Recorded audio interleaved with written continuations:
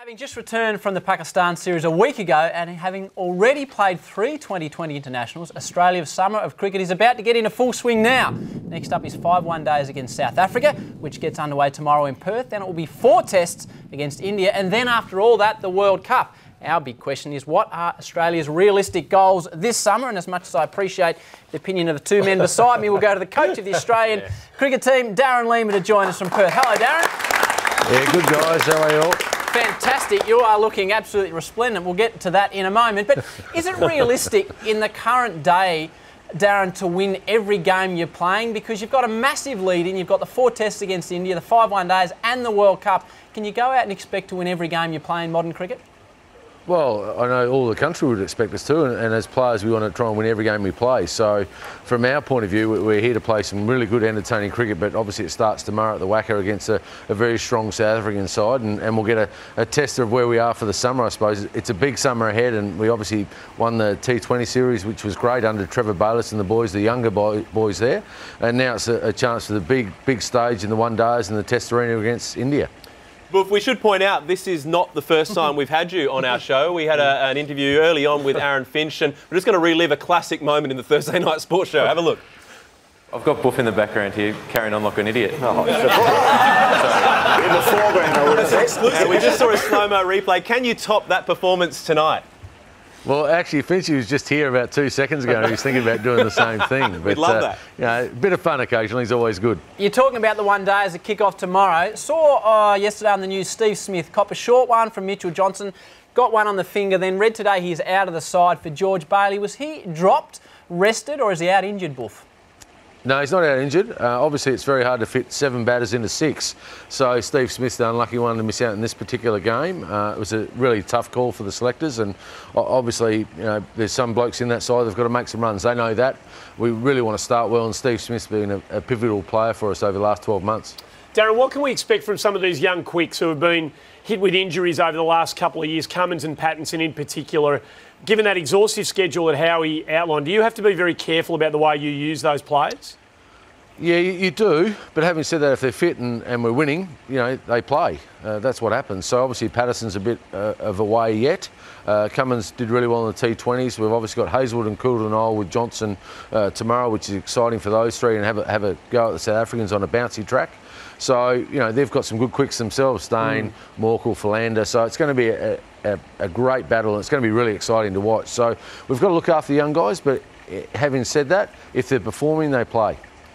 Just a bit of a change of pace, Buff. We want to talk about facial hair for a moment. Tremendous effort, and well done for supporting Movember, and well done to everyone supporting that terrific charity. I did see you tweeted a few days ago, what sort of Mo should I go for? You know, we're a few days in now. Looks like you're going for Goatee-vember. Do you want to tell us what your decision was and where it's going to go from here? No, I sort of just stopped off at the handlebars there.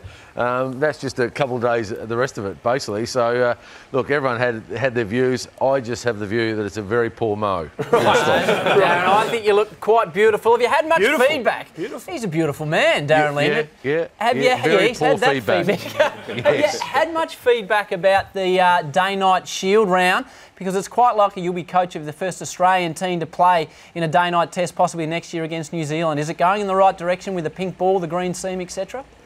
Yeah, it seems to be. Players seem to think it was okay, so they're the main concern. We've got to make sure the players can function with the game of cricket if the ball does too much, but it seemed to work pretty well. I know there was a last 2 overs of the game, basically in a 4-day game in Adelaide it went down to, so the ball produced 4 days of good cricket there. The other games finished sort of late on day 3, so as long as the ball stands up to it, that's going to be the key, I suppose.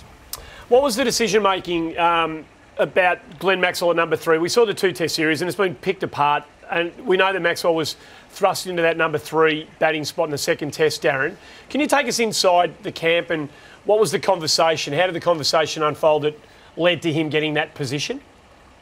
Oh, at the end of the day, we pick an 11 for the captain, and then the captain names the batting order. And, you know, if there's anywhere Glenn Maxwell was going to bat 3, it would be the UAE, where it didn't bounce at all. Obviously, he didn't have the time he would like in the Test match arena, but he played very well in the first innings until he probably played not a great shot, as we've all seen.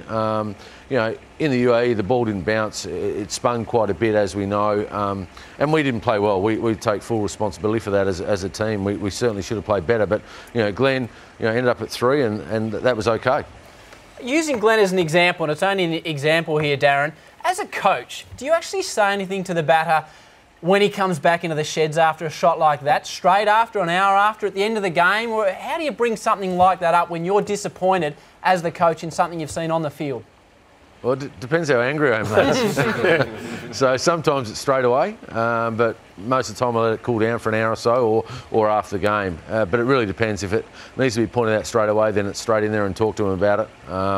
And that stays obviously behind closed doors. But at the end of the day, it's about getting the best result and how they're going to play the best cricket.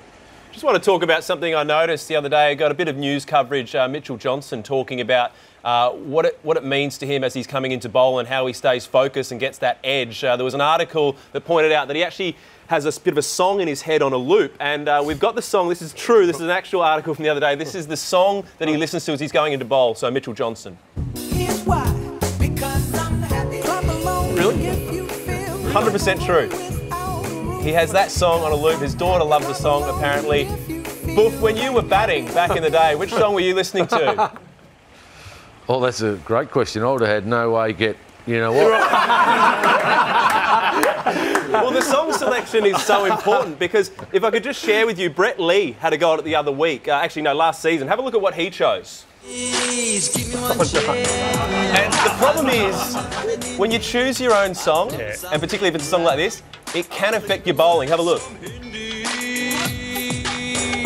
just followed a white book. I know you can't see it, but they're the perils if you choose the wrong song. Yeah, you never know, but yeah. Hey, Darren, Shane Watson, all things being equal, and without wanting to get you to sort of stick your nose too far out, is he our best number 3 in the country? Oh, he's a very good player, a valuable player for us. So, you know, in the one-day format, he's batted 3 for the last half a dozen years, so or open. So I don't see that changing in the near future. And then obviously you're talking more about the Test match arena. And people have asked, can Watson and Marsh play on the same side? Well, yes, they can. If they're our best 6 batters, then they can do that. So, you know, the captain will figure out where they're going to bat. But if it's Shane Watson at 3, so be it.